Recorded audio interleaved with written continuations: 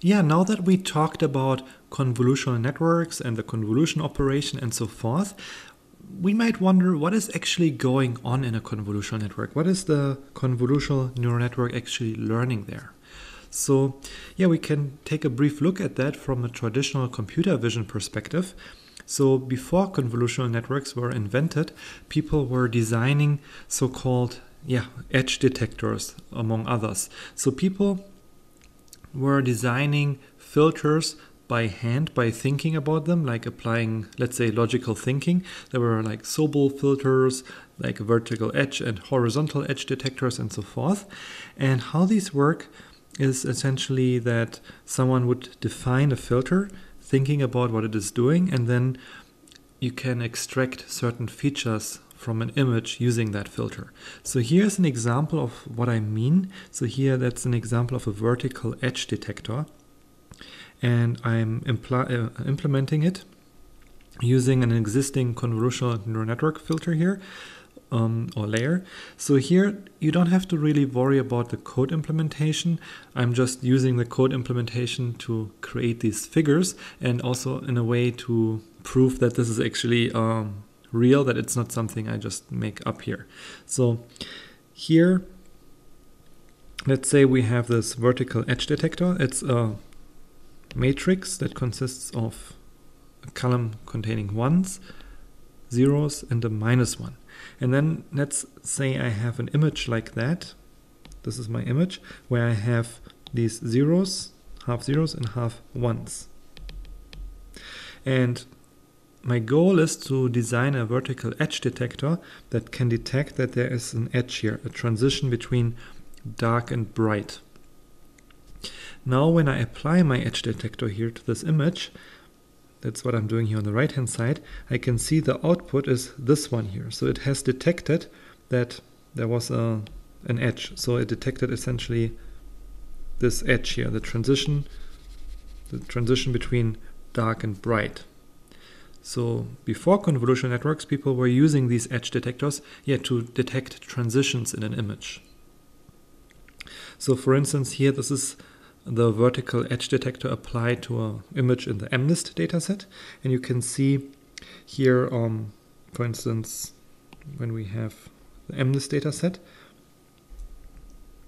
So here we have then these detected edges. You can see, I mean, they're not perfectly vertical because it's like a curve. It's maybe not an ideal image. I should have maybe taken the number 1 or something like that from MNIST.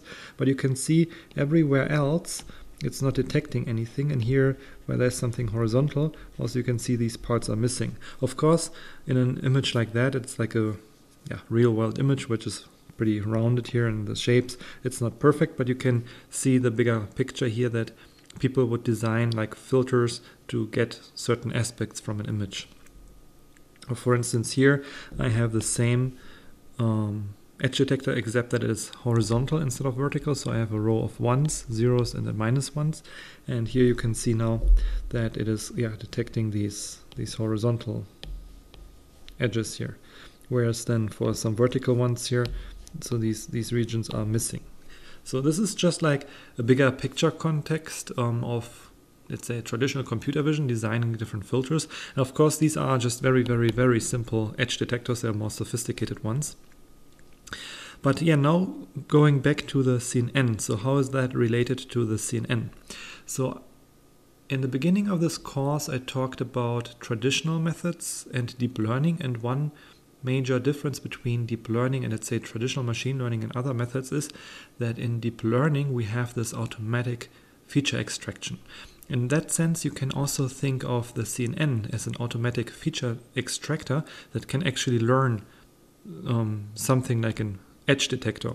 Of course, it will not learn exactly that edge detector. It will just learn the edge detector that is best for, let's say, maximizing prediction accuracy. I already showed you this slide in the last video. This is again LXNet trained on ImageNet. And in the previous slides, I showed you these manual filters like vertical and horizontal edge detectors. And if you look here at figure 3, where they plot the 96 convolutional kernels after the first layer, you can see it's actually quite similar. So it's also somehow learning like these diagonal ones, diagonal filters, horizontal filters, vertical filters, and so forth. But then there are also these filters like this one and this one, which are some checkerboard patterns. Some are only focused on colors. So you can see really the CNN is learning a kind of complex set of filters here that together can help it with maximizing prediction accuracy. So in that way, also typically the early layers learn very simple feature extractors, and then the farther you go in the network, these basically assemble to more complex shapes in the feature maps. So the feature maps in the early layers, they usually detect something like edges, and in later layers usually they detect more complex objects. So there was actually an interesting paper looking at the feature activation maps. And I also should say, as a general method, so if you want to look at what input pixel maximize the loss function, so previously when we talked about partial derivatives of the loss, we looked at the partial derivatives of the loss with respect to, let's say, the weight input, and we used that to update the model, right? So update the weights. So in that way, we wanted to know how do I have to change my weight so to minimize the loss. You can actually do the same thing by looking at the hidden layer activations, or maybe even the inputs, right? So let's say you can do that with the activation. You can see, okay, which activation basically has a high impact on the loss. So what are the gradients here basically? So in that way you can also study the activations, and even in the input you can find in the input, if this is like the input pixels, you can find out which have the highest loss gradients or partial derivatives of the loss with respect to the input, and then you can find out which pixels is the loss most sensitive towards to. I will at the end of this video also show you or give you an article that highlights or explains some of these techniques. In any case, so in this paper here, they also backpropagated the activation signals. So they looked at what are the strong activations and backpropagated them back to the input images. And then they applied a so-called unpooling to map the activations back to the original input dimension. So in a sense, it sounds maybe a little bit convoluted, but in a sense they were actually looking at what are the large activations in each feature map and how do they correspond to the input image. So for instance, they had different layers. So in the first layer there were mostly abstract features here. In the second layer you could see there are, I would say, more complex shapes. Hard to tell what they are, but they're a little bit more complex. But then you can see in the third layer of the network there are more like concrete things emerging, like a face suddenly, right? From these simple patterns, suddenly the combination of them emerges a face, or that's maybe an eye and things like that. And these shapes become more and more complex the later, the deeper the network goes. So in that way, these feature maps are mainly face detectors. These are eye detectors, and here it's really hard to tell, but in that sense, the more or the deeper we go in the network, the more complex these shapes that the network can recognize become. So just another example here, it's from the same paper. So here, again, the first layer is mostly colors and simple edges that it detects, and then here in the layer 2, it has like these different more abstract shapes. On the right hand side, these are the original objects. You can see there's an eye here, it kind of detects that. Or here, layer 3, for instance, if we focus here on it's a car, it can detect this wheel. It's kind of interesting that the network really learns here these important parts of an image while ignoring also the background. So of course it depends on what the classification task here is. But if the classification task is, let's say, predict what object it is, let's say predict that this is a person, you can see it focuses on the person, not on the background here. Or here, for instance, that's only mostly the person highlighted here, nothing really in the background. Here are some more. Okay. Yeah, so here's an article that has a nice summary figure of different approaches for interpreting what the network pays attention to in the input. So in the previous slides, I showed you essentially the feature map activations. Here, this is a set of methods for looking at what pixels in the input are most important for making a certain prediction, for instance. So you can ask maybe the question, if I have a cats versus dogs classifier, what is the most important part in the image to classify a cat versus a dog? And you want to see that it pays maybe attention to the anatomy, like the legs or the shape of the animal, rather than the background. So in that way, using these methods is actually a good sanity check to make sure the network pays attention to salient parts in that image.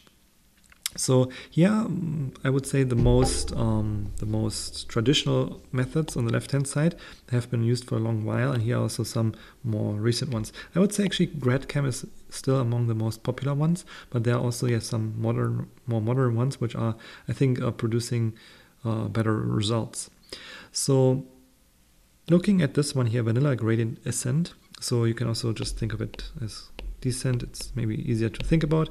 So what that is, it's that what I mentioned in the beginning of this video, where I mentioned instead of computing the partial derivative of the loss with respect to the input weight, to one of the input weights, we would compute it with respect to the input pixels in that image.